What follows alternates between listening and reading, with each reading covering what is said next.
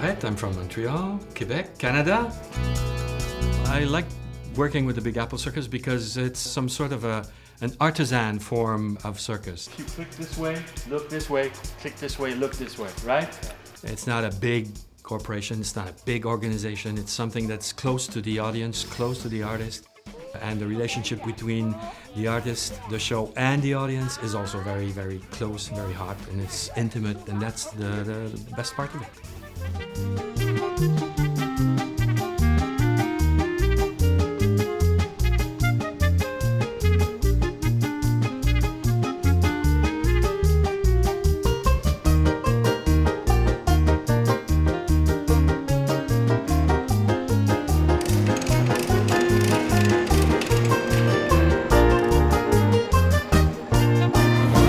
Voilà, c'est bon, c'est bon. The idea for this year's show came when I met Guillaume like 2.5 years ago, and he wanted me to come and direct one other show. I said, okay, let's see what we could do that was not done.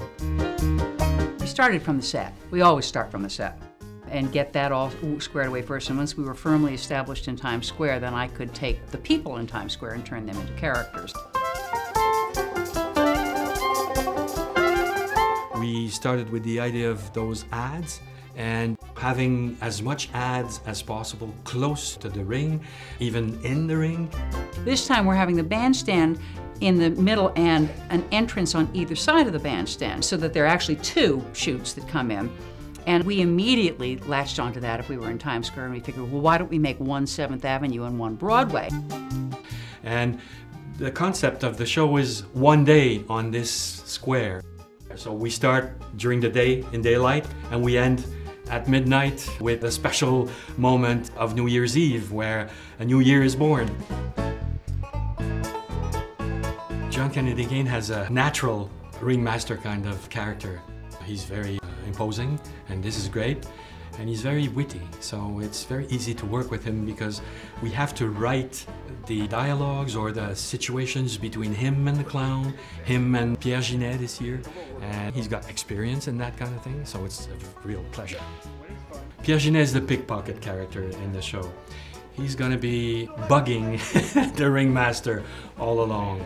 I just gave them a couple of guidelines to get them to start working, and already there they caught it, and it was fun.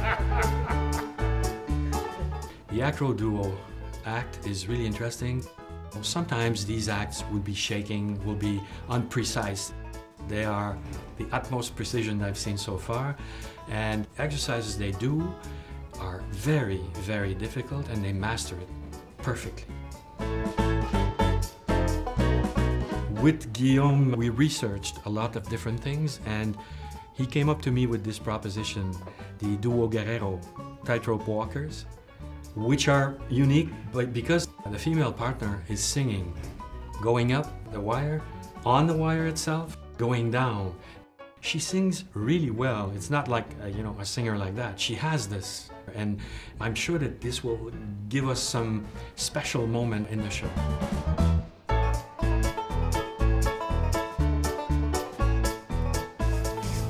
It's marvelous to have those youngsters such as Tai Tojo involved in circus even now. He's a juggler. This is a very difficult technique. It requires a lot of precision, and he is a workhorse. He works all the time. He's always juggling in a corner. He's got incredible timing. With the choreographer, we've noticed that he's always on the right time. Some others are not, but he's always there. And youth is also something very interesting in that show, and he's going to be the one that will impersonate that kind of citizen of Times Square, so to speak. You don't have to do the butt swing, but I love it. Okay. Rob Torres is one of the few clowns that makes you really laugh, and on top of that, that has this intelligence of feeling. He knows how to relate to an audience. He knows where and when to do some of the things that will touch the heart of people. That's why we bring him back.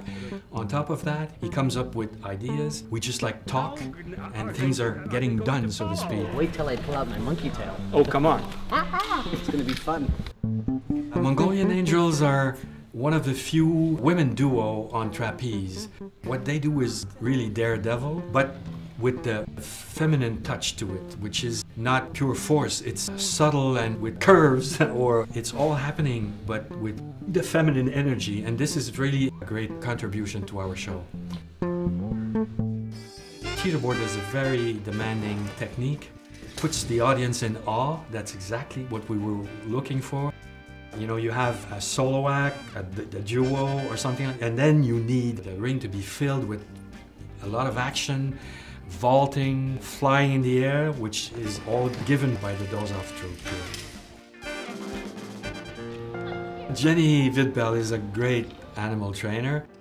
Horses are very difficult because they can be spooked or frightened very easily, and she has this capability of giving them confidence, and the horses are very happy to be there, and she has a very good relationship with them. She talks to them a lot, and I want that to be part of the show, of their act.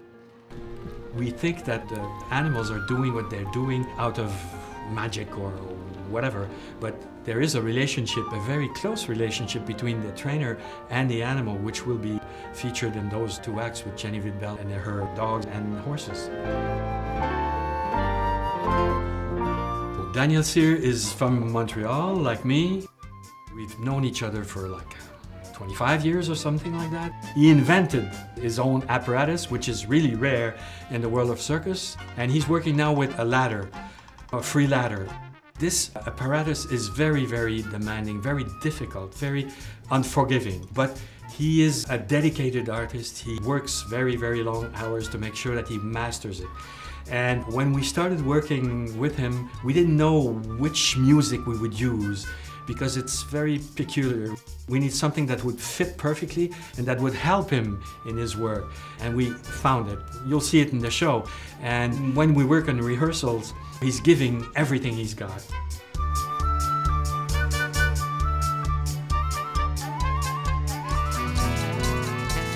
And when the circus travels around to other cities, I would say a good number of the people who see it will immediately say, "Oh, I recognize that, that's Times Square."